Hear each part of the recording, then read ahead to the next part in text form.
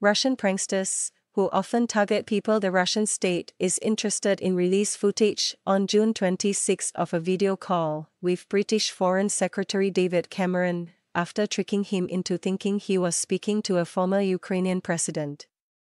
London's Foreign Office said earlier in June that Mr. Cameron had held a video call with someone purporting to be former Ukrainian President Petro Poroshenko, before realizing he was the victim of a hoax.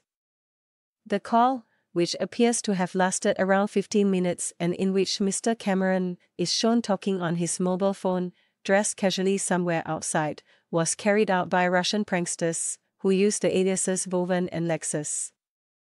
The duo is well known inside Russia, having duped a string of Western politicians over the years, including Italian Prime Minister Giorgia Meloni, Turkish President Recep Tayyip Erdogan, and, in 2022, then British Defence Minister Ben Wallace.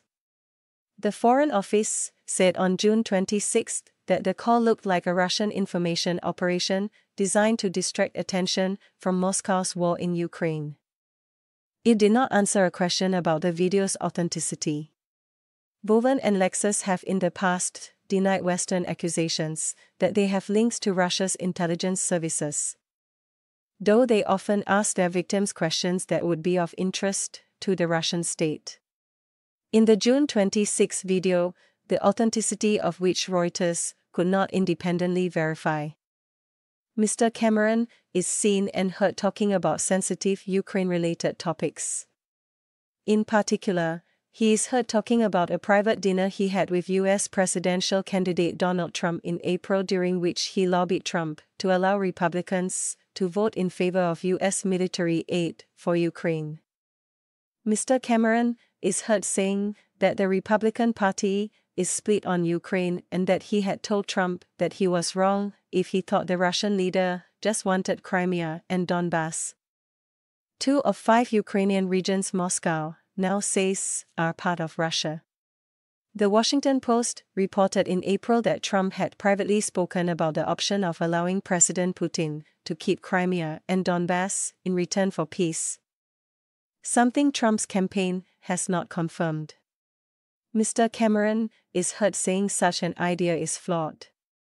Trump is convinced there's a deal to be made, and that's not the case because Putin wants so much more, says Mr. Cameron, adding that he thinks Trump, if he wins the presidency, will support the winning side on the battlefield, and that is why this summer's fighting is so important.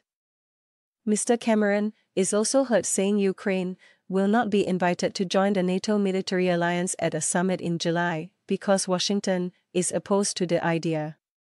Mr. Cameron also says he does not think a potential French plan to send troops to Ukraine is the right approach because they would become a target for Russia's president.